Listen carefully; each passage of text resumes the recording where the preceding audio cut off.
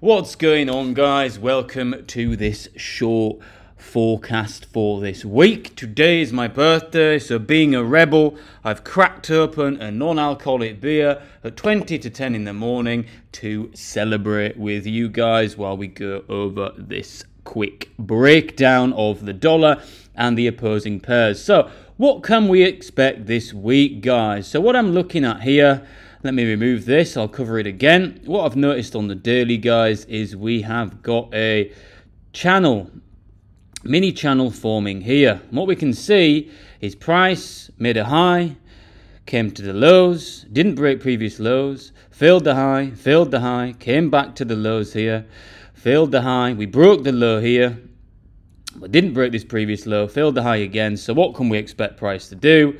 Head down to the bottom of this channel. So what I'm currently waiting for, guys, is we draw a couple of trend lines here, waiting for some confluence here. We've got one trend line here, we've got one trend line here, and what you can see is price is currently sitting right on this trend line here. So what's price gonna do, guys? It's either going to breach or bounce. So ideally, what we want to see by tomorrow is a solid candle close under this trend line here. That will give us more confirmation that we are heading down to the bottom of this channel here. And if we break these lows again, look, we've got a breaker structure here from the last low of the daily. That will confirm potentially that we are heading now into a downtrend. But what we'll see when we get to this point, because this is a strong level of resistance, look, let me delete that. We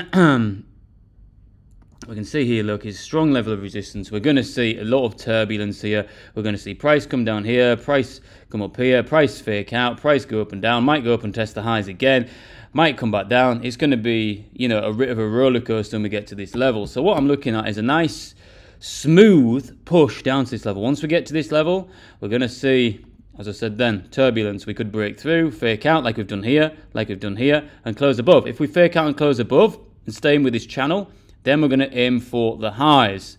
So we want to be looking at the dollar every day. The dollar is going to determine the movement of everything that we trade with our signals. So we need to have this in mind. And when we're looking at gold, we're going to gold now. What we can see on gold is we've got some failed lows here. And we can see, we can build a story here. We've got some equal lows here. So this could be potential liquidity. And if we're building a story with this could be liquidity that's grabbed. If we get the push here, down to this level here, which is an area of that will have a lot of liquidity in, we will see potentially a bounce or a fake out, a big bounce here. And what that could give us is, if we get the direction on the dollar today, which we're expecting the push up here, the push down, that is going to give us a push up here on gold.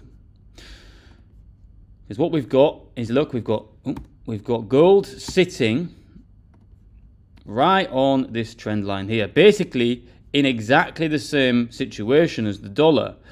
We can see the dollar here, look, sitting right halfway through this trend line here, gold sitting basically looking like it wants to break through that trend line. So what we're going to see, if the dollar breaks through here, we're going to see gold break here.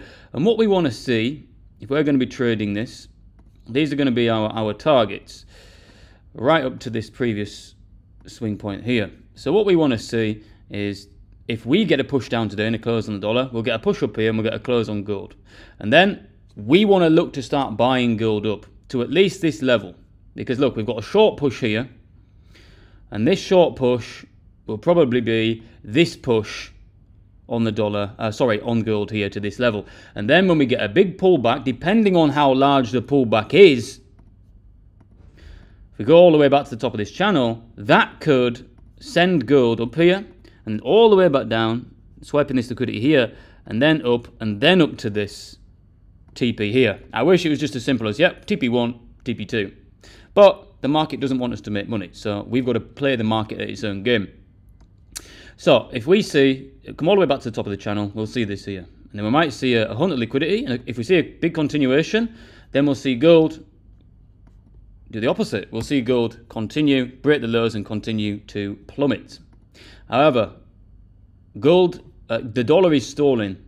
So we are going to see a push down to here, and we could see a push back to the top of the channel. So I'm looking to trade these main zones here because these are our main reversal zones. So I'll be looking for the 1 hour, 30-minute head and shoulder patterns, reversal patterns here and reversal patterns here that line up with support and resistance, supply and demand, however you want to trade it in these zones here. Because whatever confluence you're using, when the dollar gets to here, whether you're trading supply and demand, support and resistance, momentum breaks, whatever, you'll find that you'll get your mitigation zones when price is in this. You'll find you get your patterns if you're trading patterns. You'll find you get your liquidity hunch. You're getting if that's what you trade. If you're trading Wyckoff, in these zones is where you'll find those key reversal points for the bigger, higher time frame swing moves. So that's what we're looking at there on the dollar. So let's have a quick look at US30. So we can see on the daily, this is something I noticed earlier. We're coming right up to a higher time frame trend line here, daily trend line.